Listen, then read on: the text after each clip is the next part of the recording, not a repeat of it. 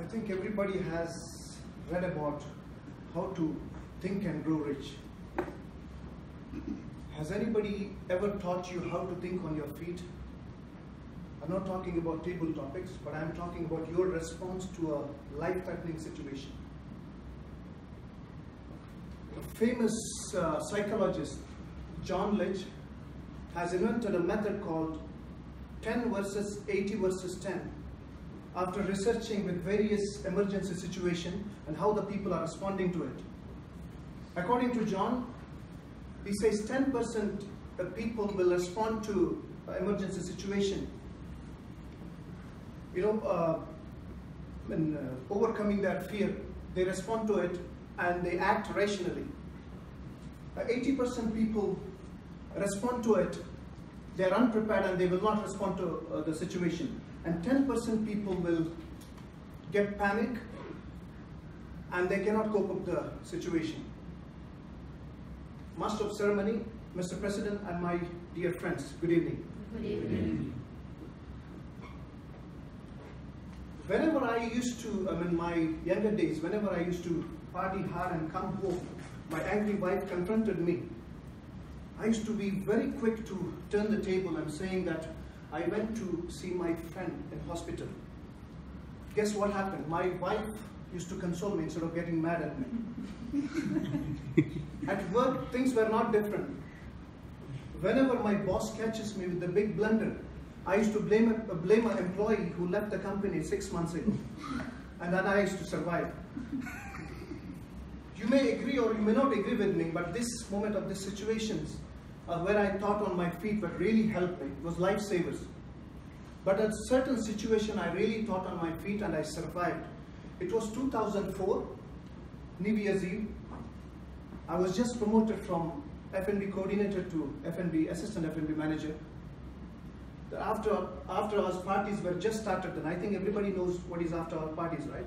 The people, the intoxicated people from all the club, they join in one place and they will enjoy till 6 o'clock in the morning. They go crazier. Everything went as planned. DJ was playing amazing music. People were really enjoying, and drinks were flowing like water. The dance floor on fire. Every person who entered inside the party paid 25 dinar. Every person in the house were having a great fun. But until something had happened, the power went off. After 5 minutes, the power still not on. All the chaos started. People started throwing the bottles. People started abusing. People started fighting there. And one person was a target on that night, and that was me. Where is that guy, that bloody guy? Bring him. We'll beat the hell out of him. 350 people, my friend. And 10 bouncer. Can you able to control that intoxicated, crazy, and annoyed people with 10 bouncers? No way. I don't know what happened. I knew that my time is up and I'm going to get beaten up with those people. There was a buffet counter. I just jumped into behind the buffet counter. I removed my jacket, I removed my tie, removed my shoes. I tore the shirt and applied the ketchup over me and sprinkled the Coke. And I took the tray, which was just nearby, and I started involved with the crowd and started clearing the table as if I'm a janitor. I'm a waiter. A few minutes, I got surrounded by 10 arrogant, angry, our neighbors who are across the bridge. One guy really took me and held my arms and just pulled me, and he said, in Arabic, at that time I was new and I was not able to speak Arabic, man. When Mudir? I was so scared I could not able to speak. I said, I used to speak a bit Arabic. I said, I showed the finger to the door. It's a Mudir Tala, because actually I am the Mudir. They wanted to find out who is the Mudir. I said, show the finger to the door. After a few seconds, the guy was so upset. I said, but I thought that I have to do something to survive. And I said, I started abusing the manager. Basically, I was abusing myself. I said, the Mudir is a yar nafar. I mean, wajisugul katir felus. Means giving little but money, but making me work hard, like 15 hours. And I started crying.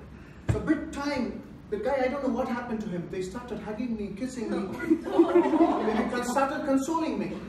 And I knew that within a time that they're going to catch me. I know they're going to find out. I just stepped myself on the ground and I literally crawled and escaped.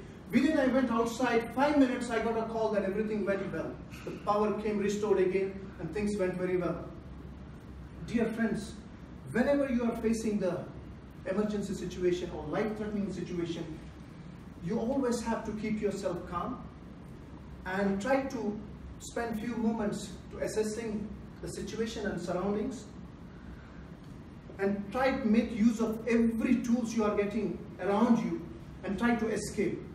Dear friends, you never know when is your turn. So think on your feet and think hard.